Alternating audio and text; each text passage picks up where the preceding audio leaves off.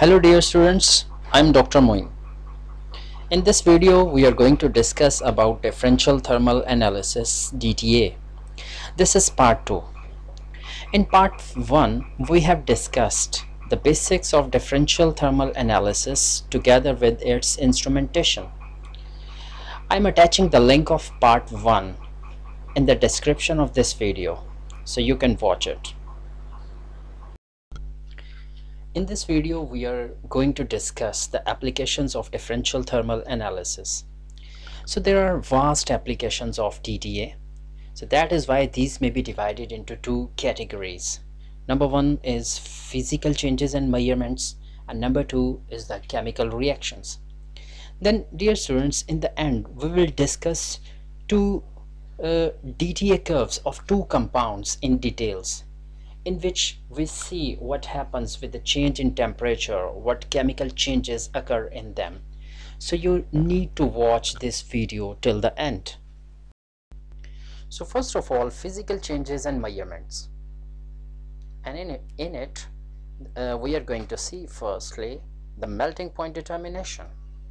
Melting point determination can be easily done over a wide range of temperature. For example, from N-heptane, which melts at minus 90 degrees centigrade, to palladium at 1550 degrees centigrade. And this all can be done using a simple apparatus, and we get the results in the form of sharp melting peaks, which tells us the melting point of our sample. Another property which we can discuss using DTA is crystalline phase transition. So first of all, we'll see the introduction of this crystalline phase transition. So the crystalline form of a compound can greatly affect its properties like solubility, its density, and various electrical properties. We also know that if a substance possesses two or more crystalline forms, then it is said to be a polymorphic.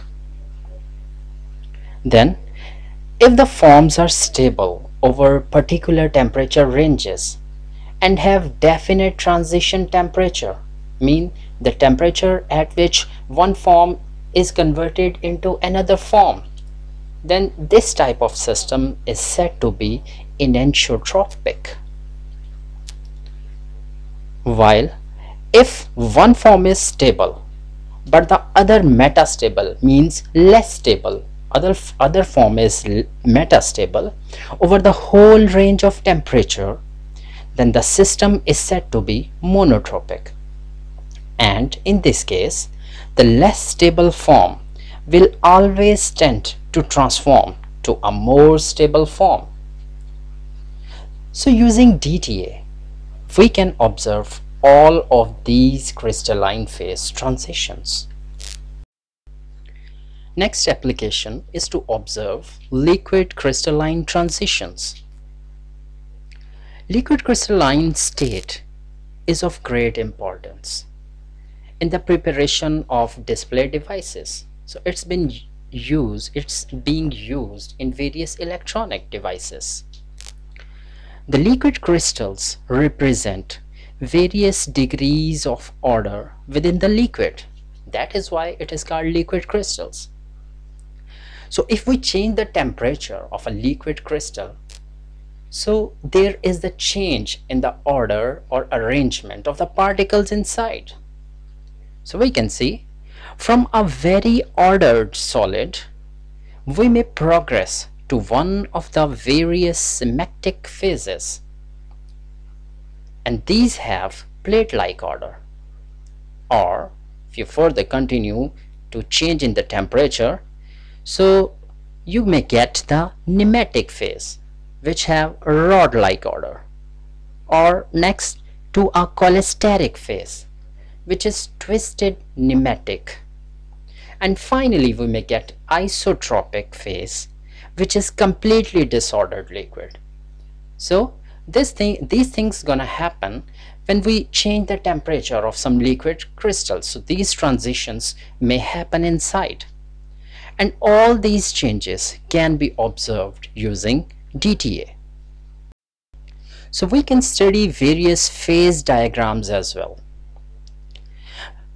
When more than one chemical components are present in our sample, the thermodynamics becomes more complicated. And same is the case with the melting behavior.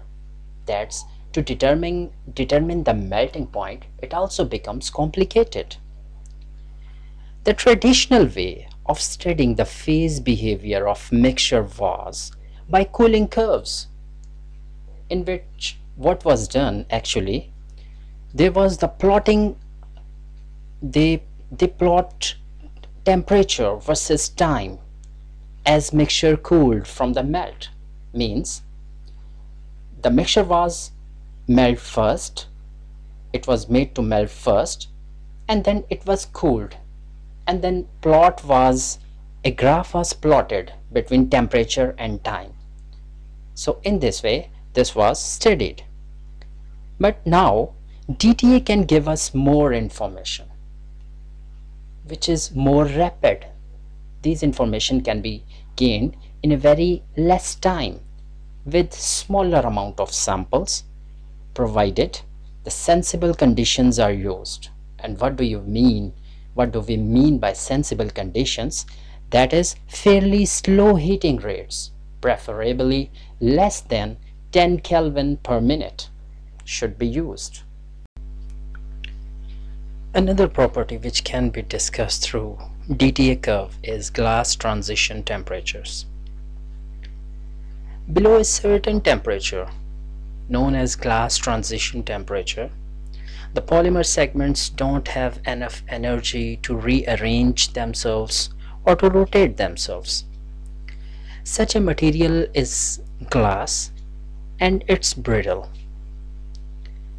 And as the sample is heated, there is small increase in volume and its energy until the glass transition temperature is achieved, where the chains become more mobile and the polymer is more plastic or rubbery like. And if we continue heating further, then the polymer may crystallize and then finally it melts. So all of these changes can be well observed with DTA curves. So these were various physical phenomena which can be studied using DTA curves. Now we will see various chemical reactions which can be studied by using DTA curves. For examples, we can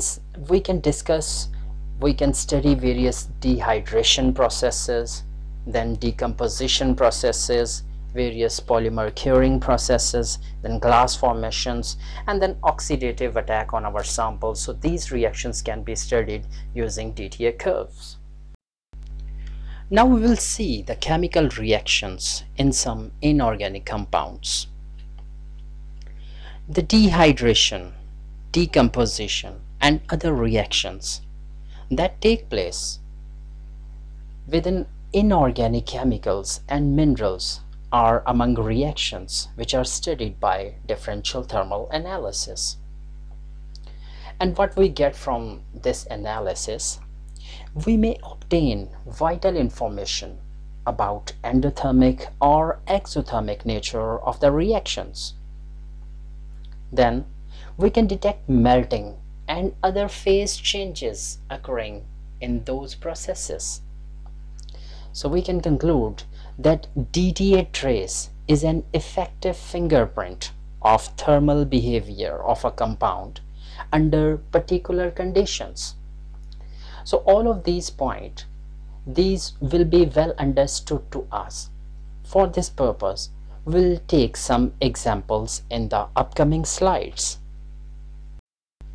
So first example is calcium oxalate monohydrate. So here is the DTA curve you can see on the right side, and these are actually the two curves. Means the experiment was run in two different atmospheres. So there are two curves, A and B. A is for the sample which was run in nitrogen, while B is the curve for the sample which was run in air. Sample quantity was 10 milligram and it was run in powder form, and the heating rate was 10 Kelvin per minute. So now we see what's gonna happen. So we can see different peaks here. So the first endothermic peak you can see that is around 200 degrees centigrade, and that is due to loss of water, is similar in both gases. You can see majority of the peaks are similar for both nitrogen and air environment, and there is only one dissimilarity. So the first peak is similar in both cases, in both environments, nitrogen and air, and that is appeared at 200 degrees centigrade. And what happened here, you can see here's the chemical equation, that there is removal of water molecule, and monohydrate that is converted into means the water molecule is removed from it. Okay, so we continued heating our sample. So in nitrogen, the peak around 500 degrees centigrade is also endothermic. So you can see it's downward peak, so it's endothermic, and it corresponds to the breakdown of oxalate with the loss of carbon monoxide. So what happened here, actually the sample absorbed heat and there was the decomposition of calcium oxalate into calcium carbonate and carbon monoxide in case of nitrogen. While when air was present in atmosphere, the process was totally different. So we got an upward peak which showed that the process was exothermic. And actually what happened there? Since there was availability of oxygen, so carbon monoxide produced, that is oxidized into carbon dioxide. So that is why the process became exothermic and we got an upward peak. And if we talk about the third peak, again we got a downward peak which was similar in both environments. So the endothermic peak around 800 degrees centigrade, that is due to decomposition of calcium carbonate and is slightly affected by the change of gas. Means we can say it's almost similar in both environments.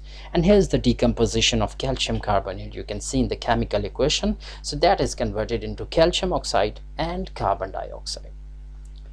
The various effects on differential thermal analysis curve, like change in heating rate, sample mass and particle size, atmosphere and gas flow rates, so all of these effects have been thoroughly investigated via DTA curves. So here we are going to discuss another example, and that is of copper sulfate pentahydrate. And here is the DTA curve you can see on the right side. And actually here are the two DTA curves. And why these are two DTA curves?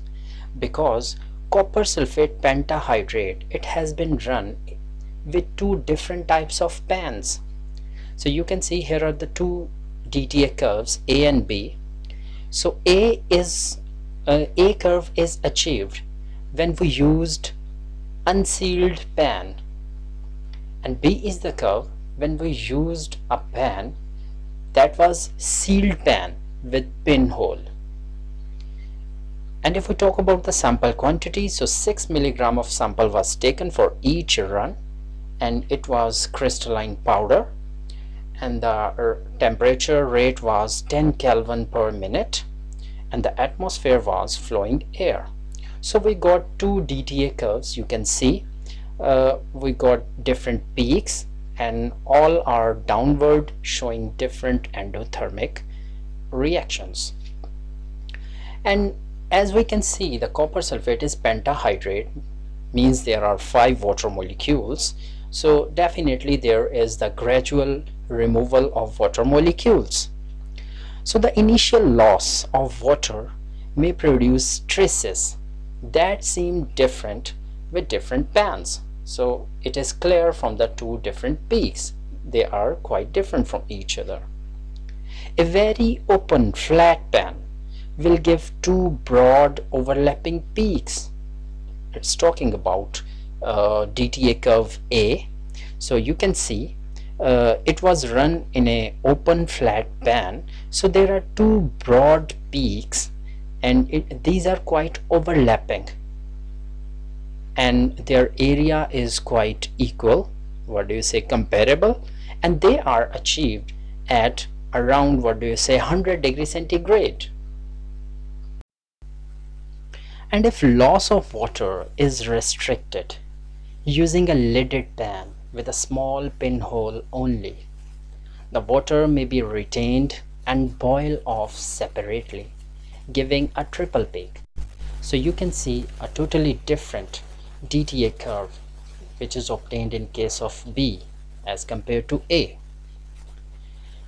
Calorimetric measurement on dehydration peaks give enthalpy change value, delta H values. So here are the reactions which we can conclude gonna happen in these different events. So in the first event or first peak, it shows us that there is removal of two water molecules by the absorption of heat. So copper sulfate pentahydrate molecule that is converted into copper sulfate trihydrate molecule, and delta H, which is going to happen here, you can see on 100 degrees centigrade, that is 100 kilojoule per mole. Then second peak, again here there is the removal of two water molecules and copper sulfate trihydrated molecule that is converted into copper sulfate monohydrate, and the delta H, and this peak is going to appear at 127 degrees centigrade, and delta H is 104 kilojoule per mole. While the third peak, which is quite away in DTA curve A, so you can see again there is the removal of last final water molecule and copper sulfate monohydrate that is converted into copper sulfate, and this occurred at 237 degrees centigrade, and delta H for this reaction is 72 kilojoule per mole. And finally the last peak, you can see, which is quite far away, the sample here decomposes to oxide at high temperature. So copper sulfate that is converted into oxide of copper with emission of sulfur dioxide and oxygen gas. So dear student, this is all about today's lecture. Thanks for watching.